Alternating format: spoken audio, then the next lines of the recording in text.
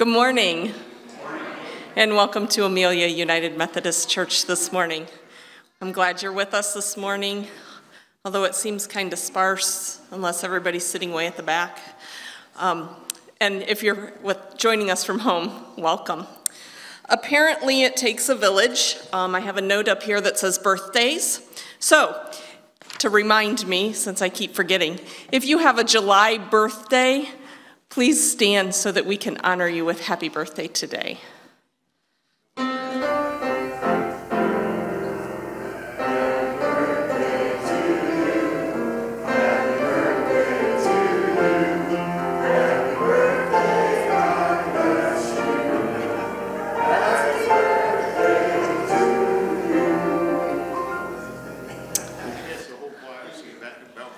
Right, everybody.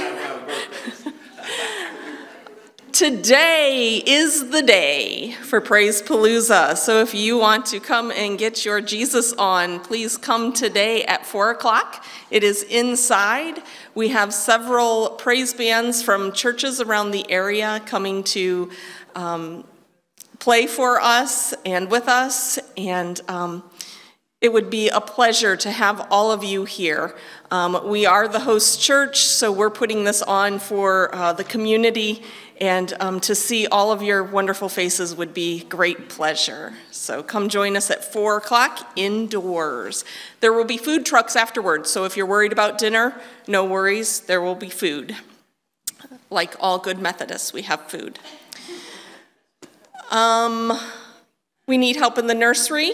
So if you are feeling led to help with the little children, please sign up to help out in the nursery. The service is broadcast, so you can either turn that on or turn that off, whichever is your pleasure.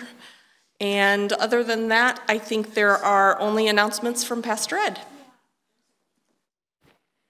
One quick announcement. Those of you that are reading the book, Mere Christianity, we are meeting at Tuesday morning at 10, and then Thursday night at 7 will be another discussion time.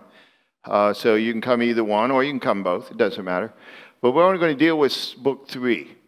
We'll deal with book 4 after, because there's a whole lot in book 3 of Mere Christianity there on the morals and how we should live. And so we really need to discuss that pretty strongly. And then we'll do the last part in the first week in August. So just plan on that, and that's what we'll do. And then we'll be starting our second book. We're only going to get 2 done, obviously. Second one's going to be Chasing the Dragon. So if you've not read that one, I've got 15 copies. I'll have them Tuesday and Thursday.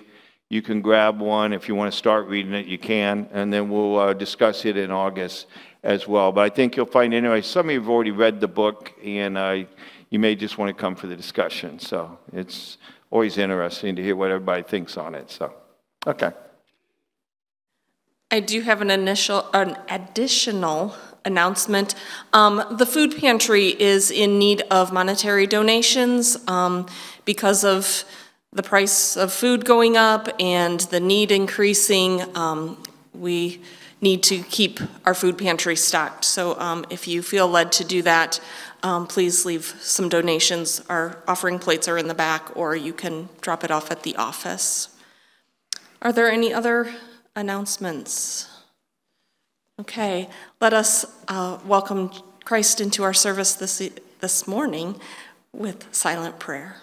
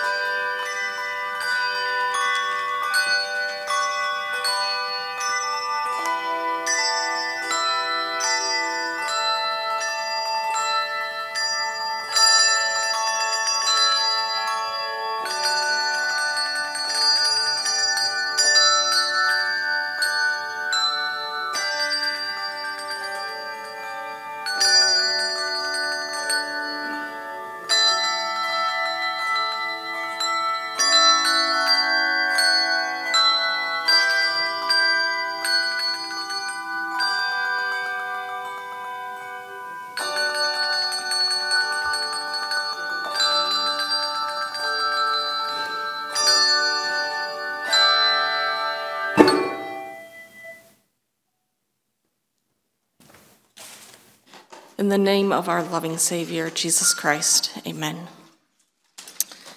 Please listen as I read from Psalm 143, verses 10 and 11. Teach me to do your will, for you are my God. May your good spirit lead me on level ground. For your name's sake, O Lord, preserve my life in your righteousness. Bring me out of trouble. This is the word of God for the people of God. Praise be to God. Please rise and join us as we sing those praises to our Lord and Savior.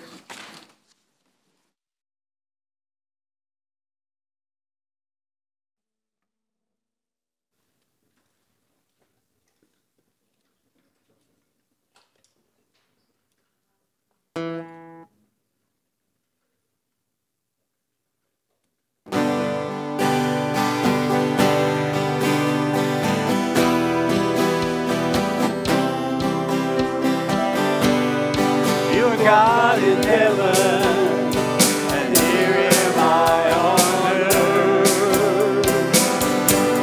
So I let my words be true. Jesus, I am so in love with you, and I stand in awe of you. Yes, I'll stand in awe of you, my Jesus, and I'll let my words be you. Jesus, I am so in love with you. The simplest of all love songs I want to bring to you. So I let my words be true. Jesus, I am so in love with you, and I stand in awe of you. Yes, I'll stand in awe of you. And I'll let my words be true. Jesus, I am so in love with you. And I'll stand in awe of you. Yes, I'll stand in awe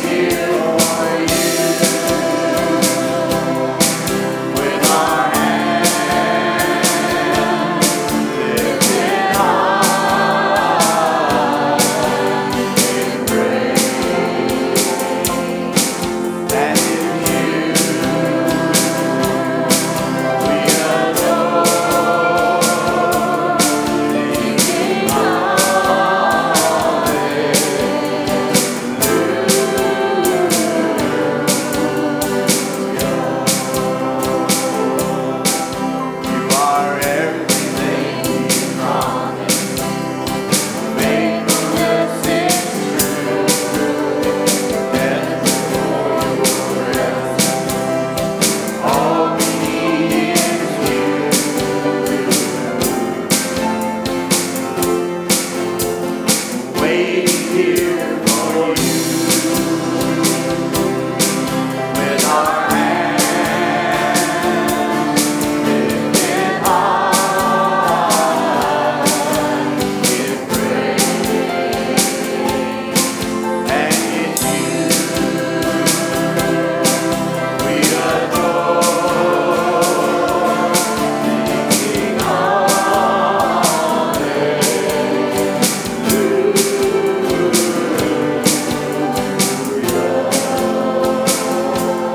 singing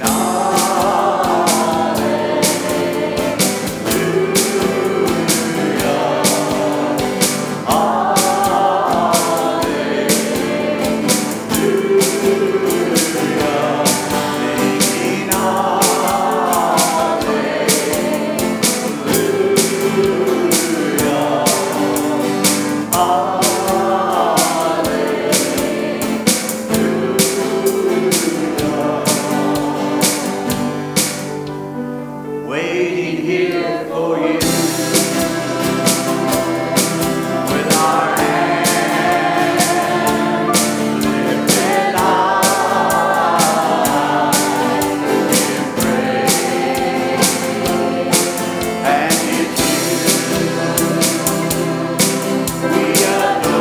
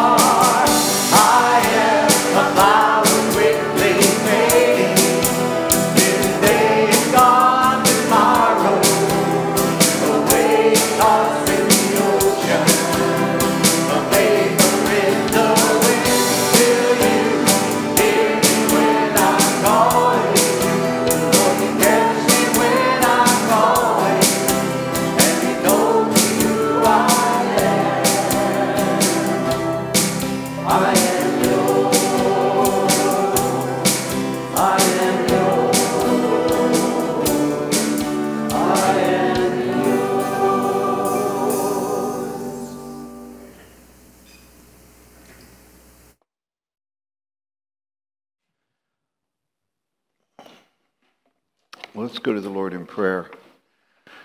We do have several requests for prayer. One would ask that you remember our camp meeting in prayer. It starts next Sunday night, runs 2 weeks, and just a lot of things are happening. I've gotten 2 cancellations just this week, one yesterday morning, that are kind of important ones. So one is the cook and the head of the cafeteria running our whole food thing there, and they canceled on me yesterday morning at 10 o'clock. Camp starts Sunday. So we'll have about 300-400 people on the ground. So I've got to figure out what we're going to eat for 2 weeks. So be in prayer. We need some prayer there. I'm going to need to find a cook, or they have to meet all the qualifications for the state and the health board. So it's not an easy thing to do. So be in prayer for that. And then I had a couple days before that, the one leading the studies in the afternoon the second week canceled, said they can't be there. So I'll have to come up with a study for the second week that I'll probably have to teach. So, and I'm already teaching every morning for an hour, a Bible study every morning at the camp. So be in prayer for us. We need some prayer. Let's also continue to pray for Goshen and the folks over here at Goshen and the problems from the hurricane, the tornado that hit. And I guess they're still out of electricity. If you'd like to do something, get a hold of Barb Benson. Barb's kind of up on it because she has family that lived in Goshen, and one of her nephews actually works at the fire department, was at the fire department when everything went down. So they kind of know they're working with the Methodist Church, is centering everything there. So she's is in contact with the community in there. So if you're wanting to do something, she said they're going to need a lot of clothing and stuff of that nature. A number of people are out. So we need to do some things there. So we'll keep you informed, but if you want to do something right now or something, get a hold of Barb and she can probably let you know what's going on. Because like I said, she's got family contact right there in the community, so that'll help. Let's be in prayer. Are there any, I don't have any requests for prayer up here. Any unspoken? You want to indicate with the lifted hand number. Let's go to the Lord. Father, we do look to you because you are God, and we acknowledge that you are Lord and that you're a Savior. And Father, we're thankful that you are God. We're thankful that it doesn't fall on us. Because, Lord, we confess we don't know enough. We're not wise enough. And, Lord, we're not good enough. So, Father, we want to listen to you. We want to be guided by you. Because you alone have the wisdom and the knowledge of truth. Teach us. Guide us, we pray. Lord, put your hand out over these situations, and Lord, show us what we can do to help and to practice brotherly love for our community and the communities around us. And Father, we just trust in you. All things are possible with you. Nothing's impossible for you. We come as your people, and Lord, we're looking forward to this afternoon and our time of gathering with other churches and just praising and worshiping you and just singing to your glory. So, Father, we just pray that you would be upon the service this afternoon. Lord, everything is in your hands. We bring our unspoken requests to you. You know every care, every burden. You know every fear that we have. And so, Lord, as we cast them on you, we ask that you would bear us up and hold us. And we just praise you. And we thank you, Lord. As we worship, may Jesus be lifted above every name. For it's in his name we pray. Amen.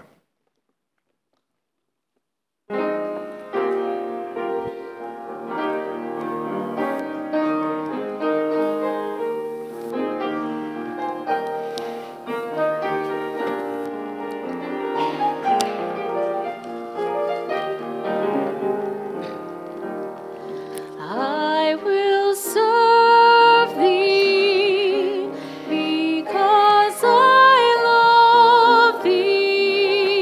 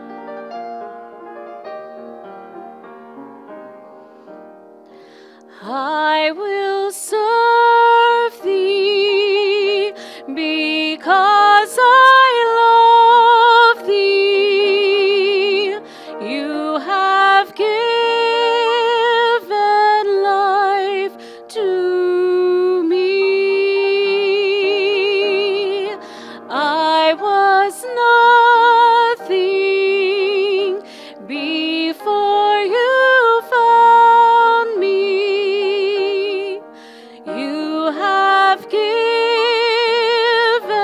life to me.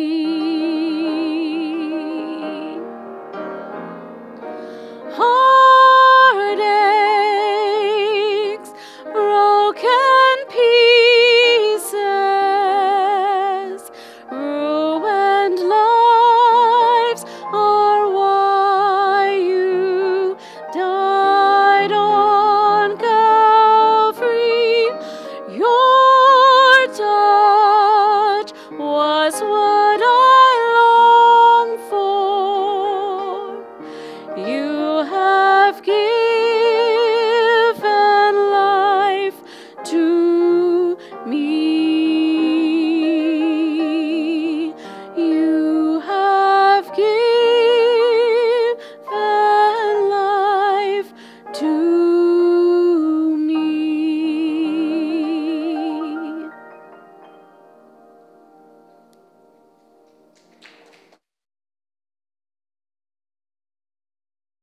Children are excused to junior church.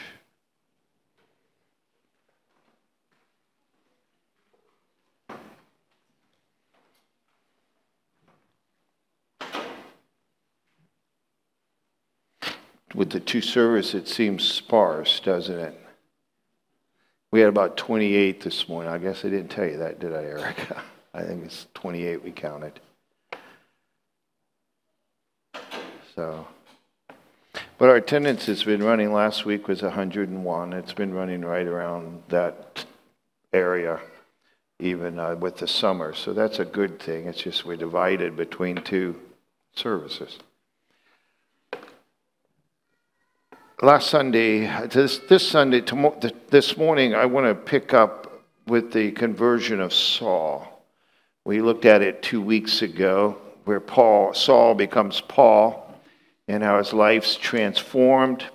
Last Sunday, we looked at 1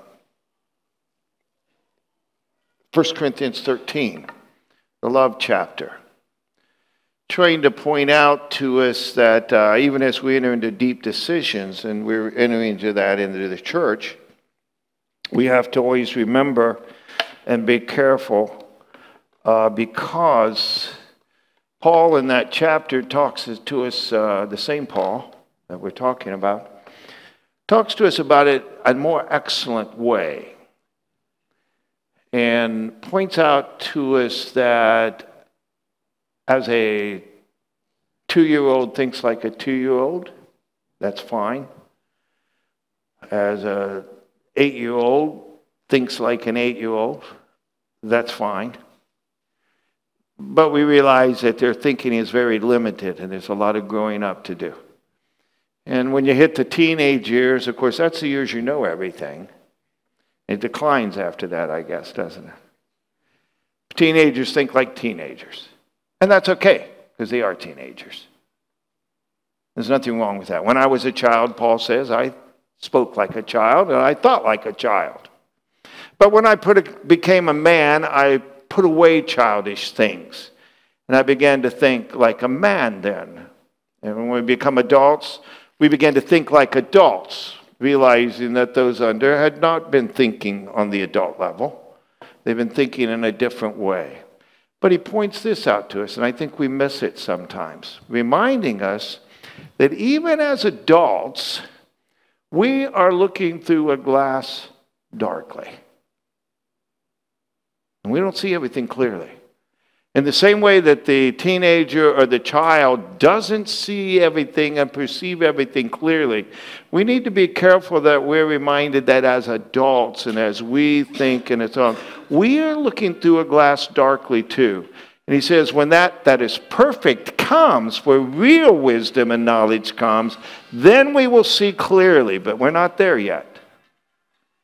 And so since, that's all right, if it's God, look and see. I mean, we want to hear what he has to say.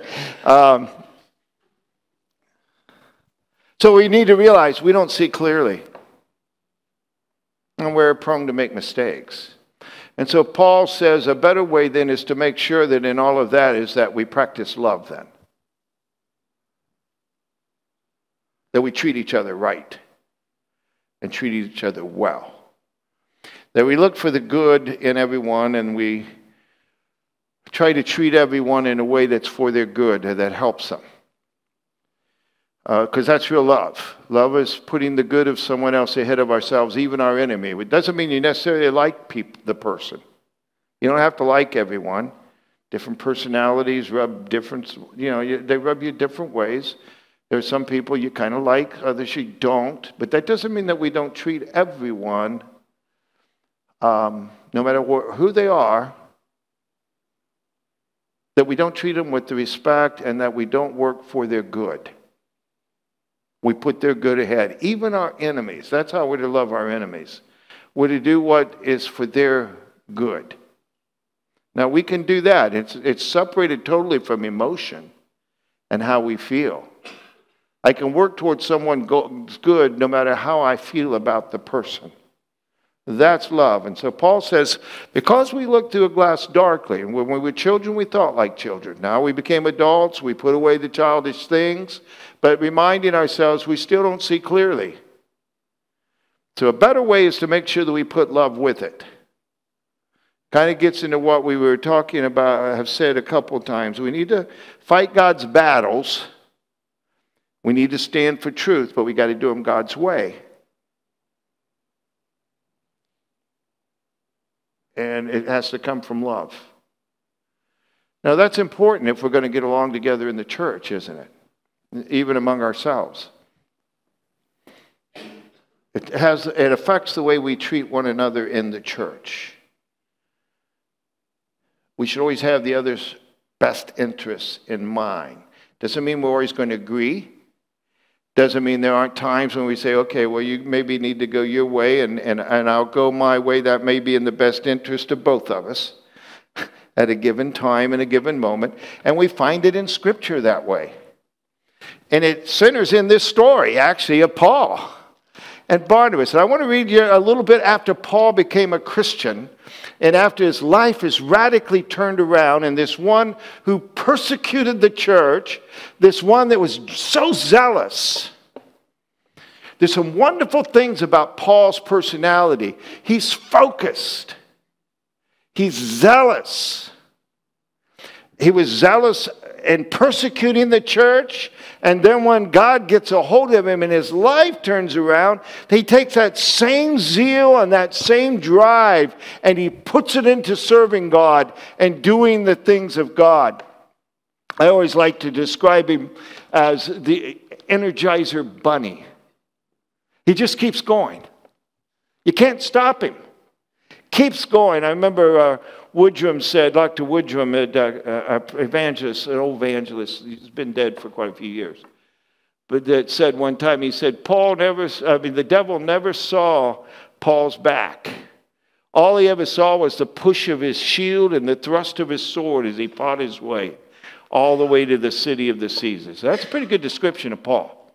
But I'll tell you, one of the things about Paul is this. I'm not sure you would have wanted to be his travel companion. He would have expected you to keep up. He would have expected you to be as honed as he was.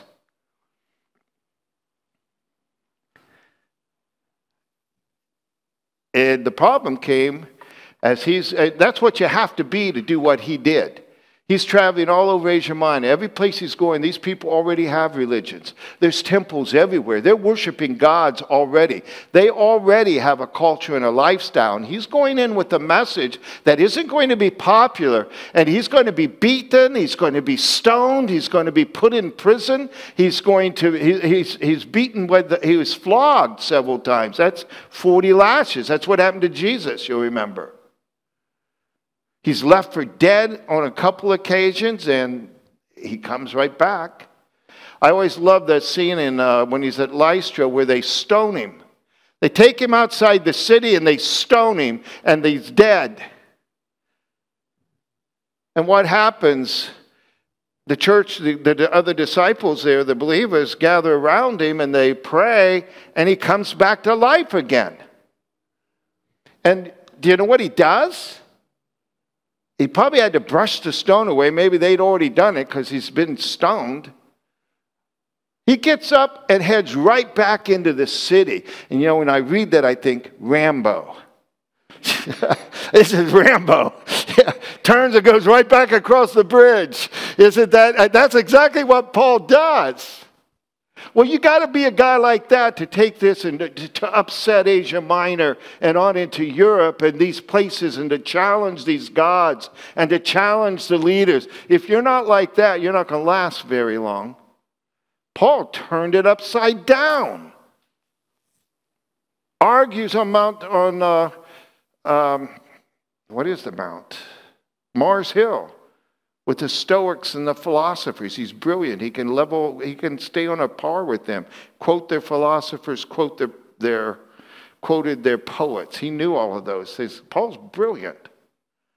And he's determined, but he wants you to stay up. That's how he is. And on his first missionary journey, there was a young man that went with him by the name of John Mark. And he went just a little ways, and it was too tough for him, and he turned around and went back home. Couldn't put up with it. Couldn't stay on the road with them. And so when Paul got ready to go on his second missionary journey, he and Barnabas, what happens? John Mark wants to go along with him. He comes and he says, I want to go with you. So what do you think Paul's going to say? Huh? It's not a rhetorical question. You can answer. Absolutely not. Well, he quit. He went back home to mama. He didn't. It's not in the scriptures quite that way, but it's that attitude, right? I mean, I'm not. Paul says, no way. He's not going. He quit on us the first time. You see, that's how Paul is driven. And then was a man there by the name of Barnabas who is with Paul. Barnabas is the opposite personality. He's the one that comes along and smooths everything. And he says, oh, let's give him another chance. I think we should give him a second chance. And the division, they're so opposed on this that Barnabas ends up taking John Mark and going this direction, and Paul chooses Silas and they go this direction. And they divide. Now, it turns out to be a blessing because they're able to actually accomplish more. You got two sets now going instead of one. So in the end, their division turned out to be a blessing. We never hear of Barnabas again. But we hear of Paul because he turns Asia Minor and Europe upside down with the gospel. He just confronts everything and really makes a difference. We do hear of John Mark one time later, because Paul is in prison in Rome. And he says, I'm going to be trying to do this. Send John Mark to me because he could be helpful to me. So obviously John Mark may have made him proud again someday, even though he blew it the first time. So that's a good thing. We need all of those kinds of personalities. You realize we need Pauls. They lead. But they also cause a little bit of havoc and wreckage. Because they don't always have the best people skills. But they lead. They're trying to get you a direction. But then we also got to have the Barnabases that can come back and pull the pieces together. And pull us back together. We need both in the church, don't we? Both are important. One can accomplish really great things here, and the other one can kind of hold us together and picks up the pieces and keeps us on the road together. And thankfully, we probably have both in this congregation. You can probably think of people who they lead, they mean well, and they're really giving us leadership and this kind of thing, but they cause a little havoc in their path with a lot of people. And then there's others in the church that are the ones that come along and say, okay, well, let's pick back up. They're not trying to attack. They're trying to lead and smooth it all out. We got to have both. You don't want one without the other. If you have the one that's always smoothing and satisfying everybody, you never get anywhere. And you don't accomplish anything. But you can't just have the one either. You have a lot of bodies lying behind you if you do that. So this is what we're encountering. Now, why is this important? Because quite often, let's face it, in the church, we have both things that happen sometimes in our churches. And there's all kinds of ways that we can disagree with each other and have difficulty. I think the ways of disagreement and difficulty are probably more than we could picture and imagine. Because every one of us thinks a little different, and we're all equipped a little different. We all have these different gifts. And we've got to put them together for the glory of the Lord and let Christ use our gifts and take us in a direction that Christ is wanting to go. Whatever it is. We need that. But what we need to understand is that they had the same problem in the early church. You realize when we think of problems in the church and difficulties in the church, and some are handled in different ways. Some are handled by people coming together in grace and forgiveness. Others are handled where they part company and do those kinds of things. And that's all within here. But the people here in Acts act just like us.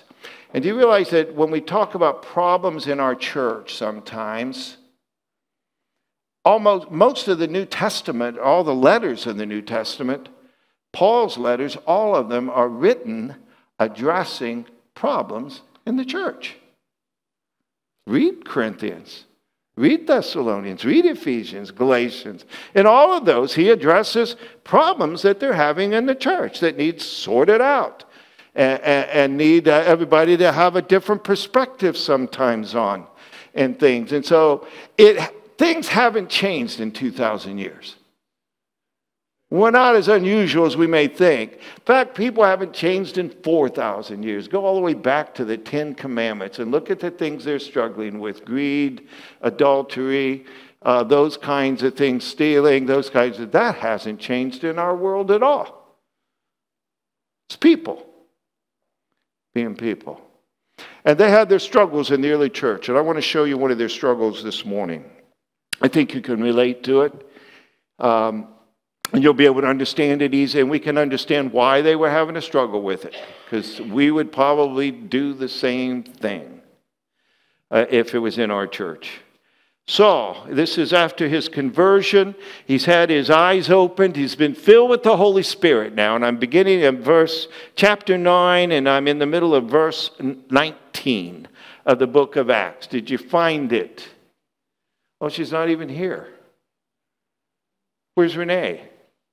Oh, she went downstairs, didn't she? Because she came and wanted me to find out where the text was going to be this morning in her Bible. So we had it all marked out and ready to go. So all she had to do was open it, and she knew where she was.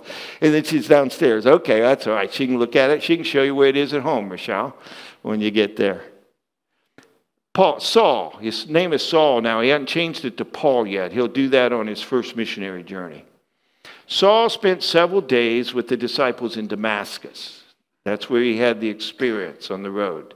At once he began to preach in the synagogues that Jesus is the Son of God. All those who heard him were astonished and asked, "Isn't he the man who raised havoc in Jerusalem among those who call on this name?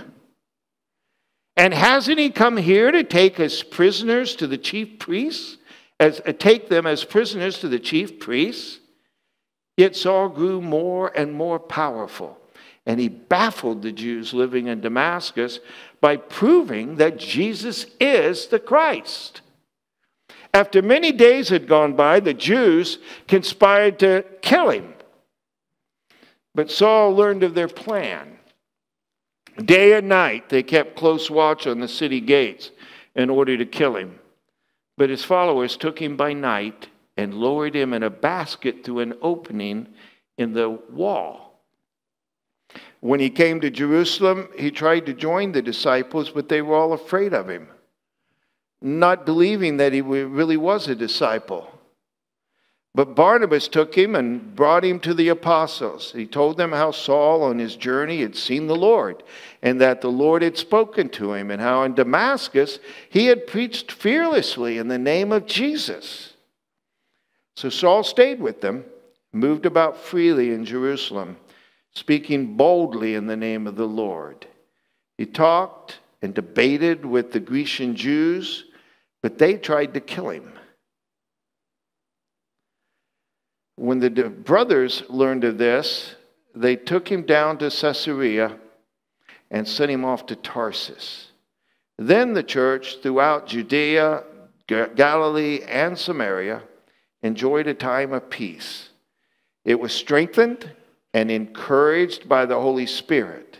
It grew in numbers, living in the fear of the Lord.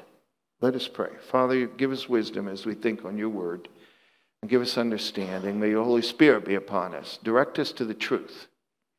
Show us your word and show us ourselves, so that we might become what you want us to be. Holy Spirit, teach us. We pray in your name. Amen. Saul's had this great conversion. Can you imagine? Here's the one that was persecuting the church. It says he went out breathing threats against the Christians. Anyone that followed that way. Everyone's terrified. It's caused many to flee Jerusalem because of what Saul's doing. He's driven. And remember, he's on the road to go to Damascus to imprison any Christians he found there and bring them back to Jerusalem as prisoners. And this is what Paul's doing. And that's when he meets Jesus and his life turns around. Well, okay, and now he starts to preach that Jesus is the Christ. He goes into the synagogue, but all the Christians around that are believers, they don't know what to make of him. They're a bit terrified of him. And you can imagine what's going through their minds. This is the guy that hates the church so bad and is imprisoning and beating and even executing. He was there at the stoning of Stephen, and he was part of it for being a Christian. Stephen was stoned. And yet here's a man now that says is turned around, is starting to preach Christ, but you can imagine what's going through their minds. Is he just doing this to kind of get in with the group, and then he can actually see who are Christians and who aren't, and then he'll take them prisoners back there? You can see how human reasoning, this is the way many of us would have thought. If this is what had happened in our midst, we would be suspicious. They're suspicious. What do we do with this man? Yeah, he claims to have met God and turned around, but we haven't had much time to really see yet. I hear what he's saying. You see how the human element is working here. And then it's Barnabas, the Barnabas we've been talking about. It's Barnabas when he gets to Jerusalem. In fact, the Jews, he's speaking so persuasively about that Jesus is the Christ that he's actually proving it to many of the Jews. And many of the Jews are converting and becoming Christians. And so that makes the other Jews that are there, that what are we going to do with this? People are believing. People are being converted. He's proving that Jesus is the Christ. So what are you going to do with him? Well, you do what anybody would do. In that day, what you would do is simply, we're going to kill him. Let's kill him. That'll get rid of him. Now, we're not quite that violent in our day. What would you do? Well, I know what you would do. Let's call the DS and the bishop and have him moved. Right? Isn't that the way we would deal with it? Let's get this pastor out of here. We want a new pastor. Well, they don't have those kinds of contacts. So theirs is just simply, let's kill him.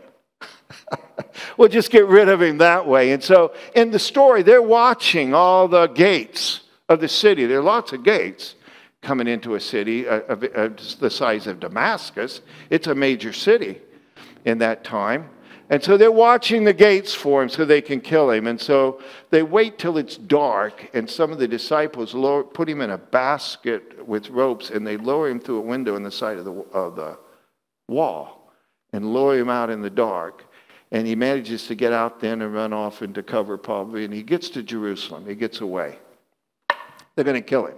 I noticed that later on in Jerusalem when he's preaching and he's being apart and things are going on, that the Grecian Jews there, they decide they're going to get rid of him by killing him too. That's the way they're going to get rid of him, is kill him.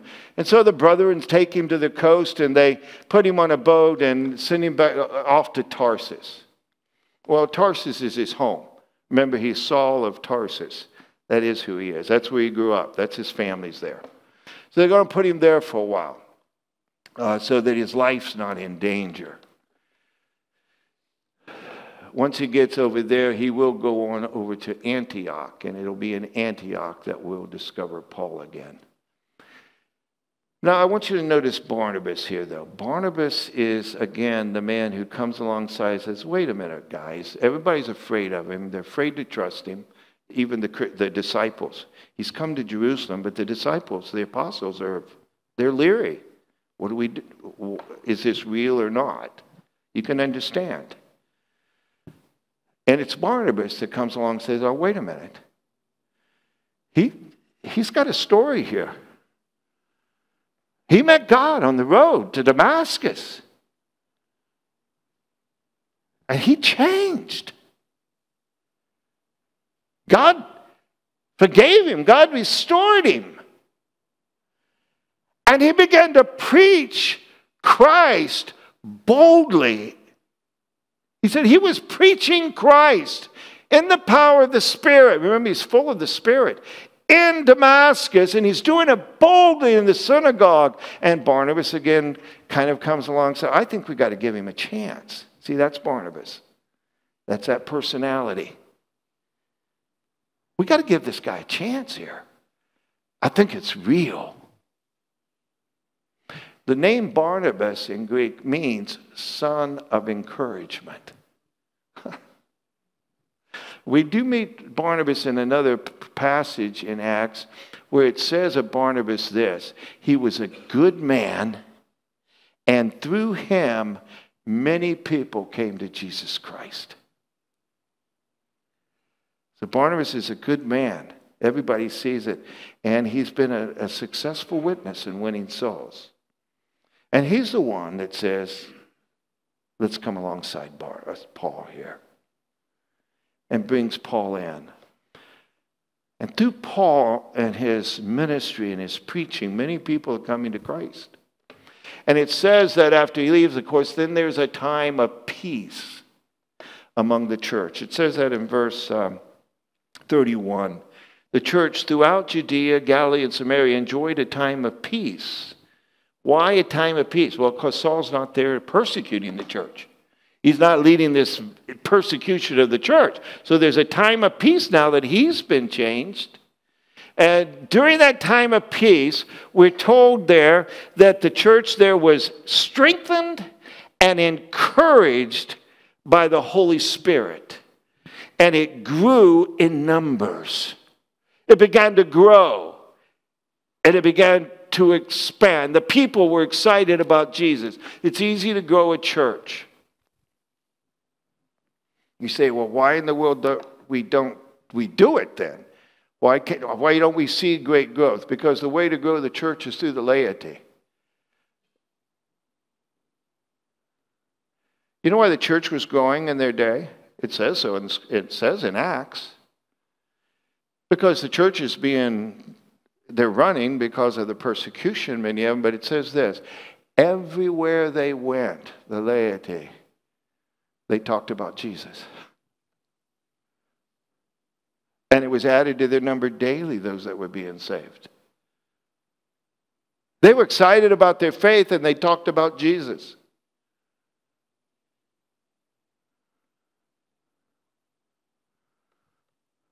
That's how you grow a church. It's part of the beauty of our congregation that God has us living in all kinds of neighborhoods. Some of you drive in from Sardinia and Mount Orb and we, all the way down on the river, Felicity. And in the community here, we're spread out all through the neighborhoods. If we're excited about our faith and talking about Jesus, a lot of people are going to be hearing about Jesus. He gives us different skills and abilities so that some of us are in warehouses and factories. Some of us are in office complexes. Some of us are in the school systems. Some of us are in stores. Some of us are running businesses. And if we're excited about our faith and talking about Jesus, think of all the people that are going to get some message about Jesus.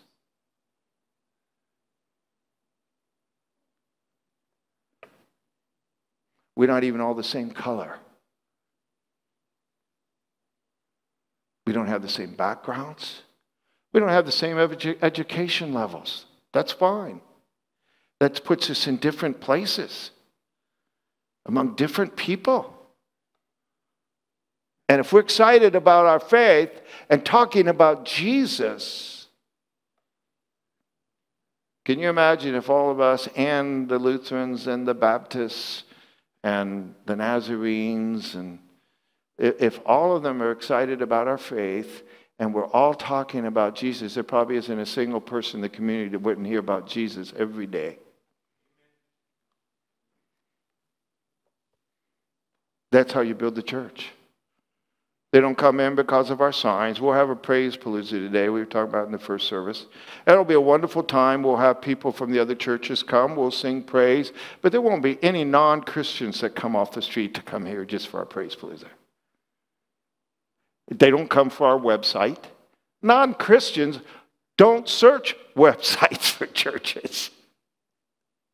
The people a website might reach would be a new couple coming into town that are already Christian who are searching for a church. They might look on it, but not non-believers.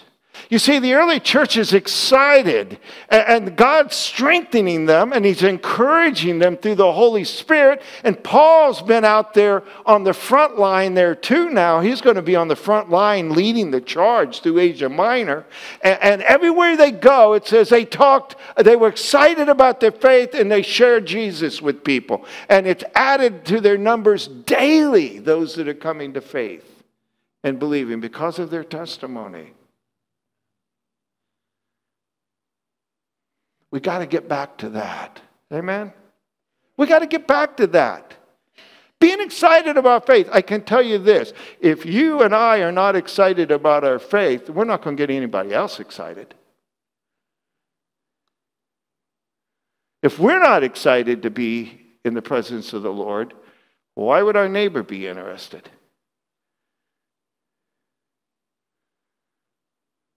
We got to get back to the grassroots.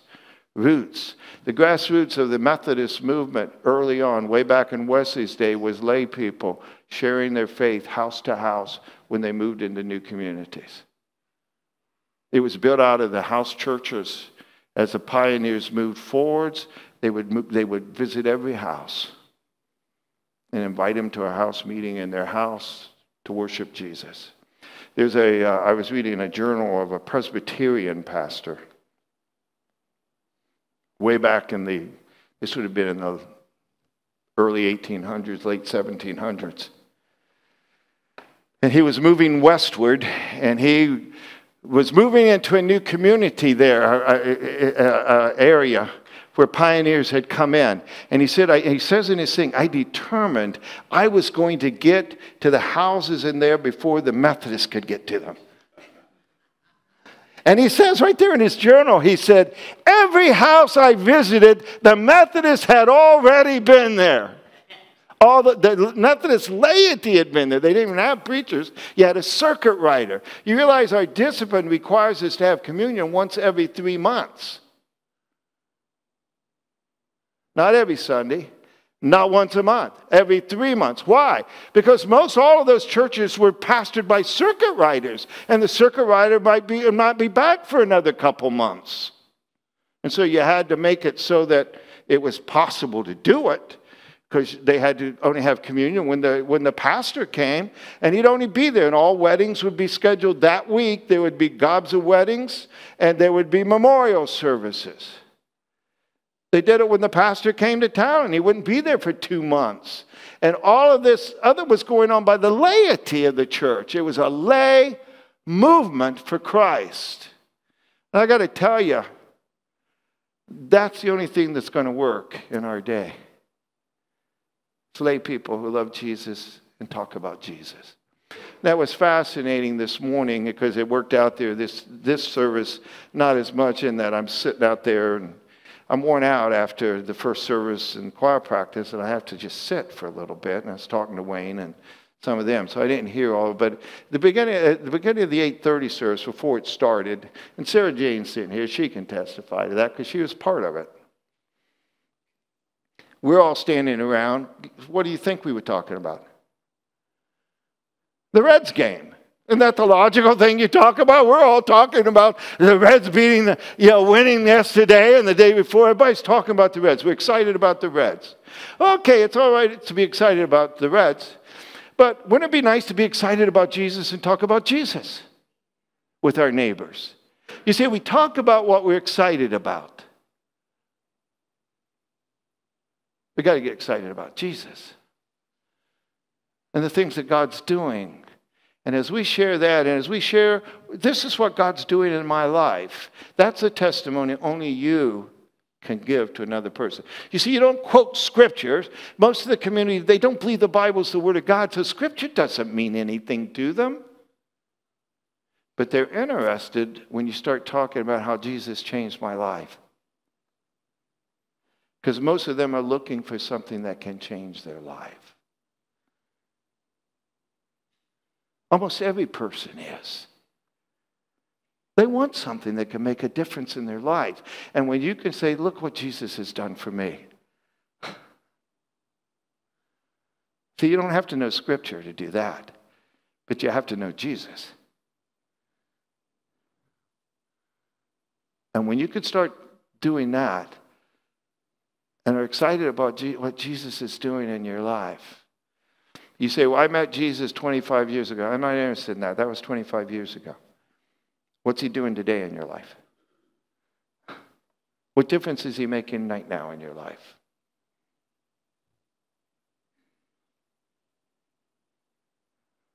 You say, well, I don't think anything's happening there. Then maybe you need to get back to Jesus again. Because we have a way of losing that excitement, don't we? If it's not rekindled, we lose it. That's just being people. That's people being people. That's all that is. We have to keep it kindled. And we have to keep the relationship fresh. This is happening in the early church. I noticed one last thing. I'm going to stop. It says it grew and it was strengthened and encouraged by the Holy Spirit. It grew in numbers, living in the fear of the Lord. Well, what does it, you might ask, what does it mean for the church to live in the fear of the Lord? Well, that's a really good question. I'm glad you asked it. And we're going to deal with it a little bit. I'm going to reflect on it and let's think about it next Sunday. So you're going to have to come back if you want to see it again, okay? And so talk about that a little bit. What does it mean to live in the fear of the Lord as a person and then together as a church, as a body? What is that going to look like? Well, it's a good thing to think about. You can think about it all week. I might direct you, because the Bible says that the beginning of wisdom is the fear of the Lord. That's where wisdom begins. We want to have wisdom. So we'll look into it a little bit next week. God wants to strengthen us, encourage us, so that there can be added to our number daily those that are being saved. God hasn't changed. His power hasn't changed. And everything he does in the early church, he can do through you and me. And I got to just put this little thing in there. He can do it through you and me, and we want him to do it through us, regardless of what denomination we happen to be in.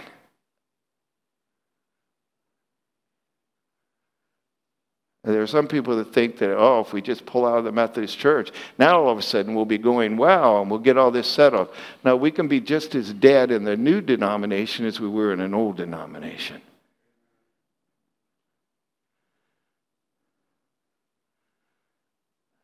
That's not the key. The key is the presence of the Lord and his Holy Spirit. That's the key.